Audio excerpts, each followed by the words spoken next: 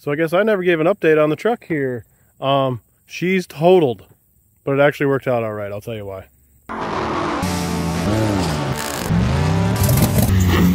So like I said in my last video, I got the bumper fixed on my own. I just took care of that before I was dicking around with the insurance, screwing around. That cost about $1,000 bucks. And I guess I did have the one turn signal, and then this headlight was broke, I think by the shop. So I got those done too. And this is the only damage left, which is pretty much nothing. And it annoys me to look at that damage, but I got $7,000 bucks in my pocket out of this deal. So I fought with my insurance for a while. They were telling me the truck was worth $5,800. I knew that was BS. I fought them on that, sent them a bunch of comps. They rejected all the comps because one was like a single cab instead of an extended cab, and another one was long box instead of short box. So they wouldn't take any of my comps. And a buddy of mine, Boner, he is Boner Crusher SS on his YouTube. He sent me a link to Collision Safety Consultants, and I contacted them. They said, yeah, they thought they had a case. They did some homework, valued it at like 14 grand, and ended up settling with the insurance for 11. So after my deductible and the buyback from the insurance, yada yada, I ended up getting a check for like $7,800 or something like that. And the title is not a salvage title, but like a Carfax will show that it was totaled. But I put 7 grand in my pocket after fixing it. So, you know, any diminished value, I think I'm still coming out ahead on that.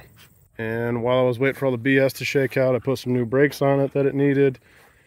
I'm going to throw some new shocks on.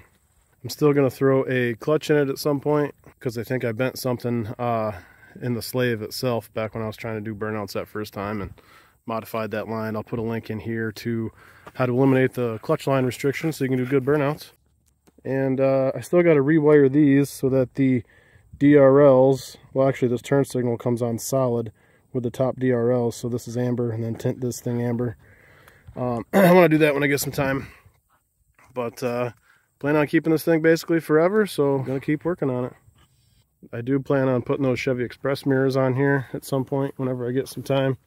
And I've got a tailgate project too that I think will look pretty cool.